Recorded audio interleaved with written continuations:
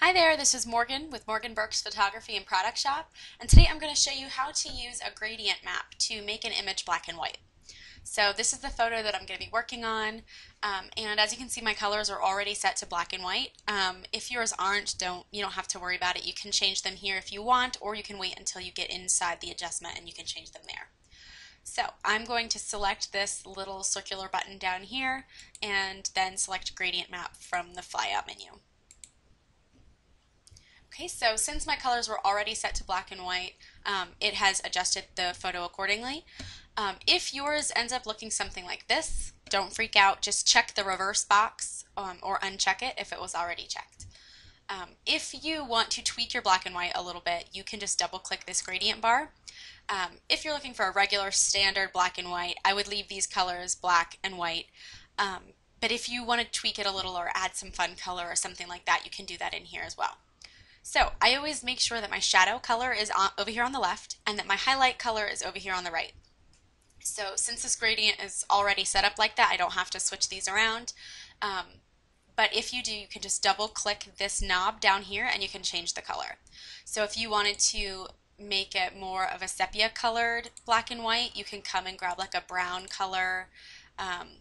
Grab a little bit of a darker brown color, and the darker you get, the more contrasted your black and white is going to be. And the same goes with the, oops, let me cancel this. The same goes with the highlight. The darker the highlight that you choose, the less contrast or the more filled in it's going to be. I hope that makes sense. So if you want the regular black and white, you'll make sure that your shadow is set to black and your your highlight color is set to white. Here you can make it a little bit of a cream color, well, not quite that much.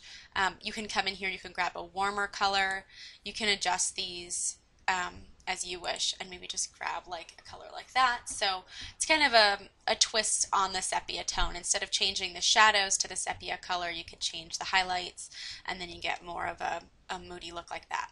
So again, if you're not interested in colored black and whites, you can leave this black and white, and you can have fun playing around in here with colors too.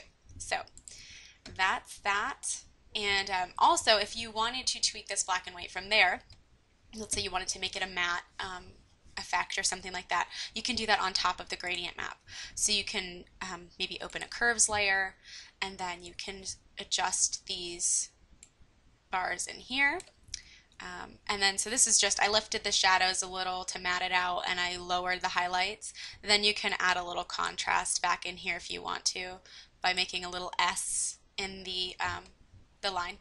So there is a little matte effect over your new black and white. So if you hold down the Alt key on your background layer, you can turn that on and off and see your new adjustment.